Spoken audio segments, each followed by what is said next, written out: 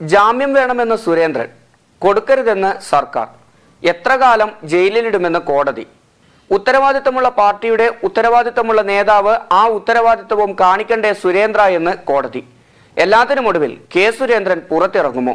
സുരേന്ദ്രന്റെ ജയിൽ യാത്രാ യജ്ഞം അവസാനിക്കുമോ? ഉത്തരത്തിനായി നാളെ വരെ കാത്തിരുന്നേ മതിയാവൂ. സുരേന്ദ്രന്റെ ജാമ്യാപേക്ഷയിൽ വിധി പറയുന്നത് ഹൈക്കോടതി നാളത്തേക്ക് മാറ്റി. റിമാൻഡ് കാലാവധി പൂർത്തിയാവുന്ന സാഹചര്യത്തിൽ പത്തനംതിട്ട കോടതിയിൽ സുരേന്ദ്രനെ ഇന്ന് ഹാജരാക്കുകയും ചെയ്തു. സർക്കാരിനോടും സുരേന്ദ്രനോടും രൂക്ഷമായ ചോദ്യങ്ങളാണ് കോടതി ചോദിച്ചത്. ശബരിമല സംഘർഷങ്ങളുമായി ബന്ധപ്പെട്ട് ജയിലിൽ കഴിയുന്ന സുരേന്ദ്രന് ജാമ്യം അനുവദിക്കരുതെന്ന് സംസ്ഥാന സർക്കാർ കോടതിയിൽ വാദിച്ചു.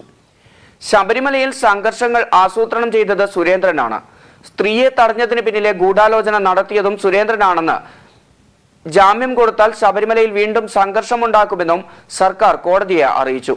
അതേസമയം സുരേന്ദ്രനെതിരെ രൂക്ഷമായ വിമർശനമാണ് കോടതി ഉന്നയിച്ചത്. കെ സുരേന്ദ്രൻ സുപ്രീം കോടതി വിധി മാനിച്ചില്ലെന്ന് ഹൈക്കോടതി കുറ്റപ്പെടുത്തി. പ്രതിഷേധ ദിനത്തിൽ തന്നെ എന്തിനാണ് സുരേന്ദ്രൻ ശബരിമലയിലേക്ക് പോയതെന്നും കോടതി ചോദിച്ചു. സുരേന്ദ്രൻ ജാമ്യത്തിൽ പുറത്തിറങ്ങിയാൽ ശബരിമലയിൽ വീണ്ടും കലാപമുണ്ടാക്കുമെന്നും സർക്കാർ കോടതിയിൽ പറഞ്ഞു. 8ഓളം കേസുകൾ സുരേന്ദ്രന്റെ പേരിലുണ്ടെന്നായിരുന്നു സർക്കാർ കോടതിയിൽ വാദിച്ചത്. മന്ത്രിമാർക്കും MLA മാർക്കും രാഷ്ട്രീയക്കാർക്കും ഇത്തരത്തിൽ കേസുകളില്ലേ എന്നായിരുന്നു സർക്കാർ അഭിഭാഷകനോട് കോടതിയുടെ മറുചോദ്യം. എത്ര കാലം സുരേന്ദ്രനെ ഇങ്ങനെ ജയിലിലിടുമെന്നും കോടതി സർക്കാരിനോട് ചോദിച്ചു.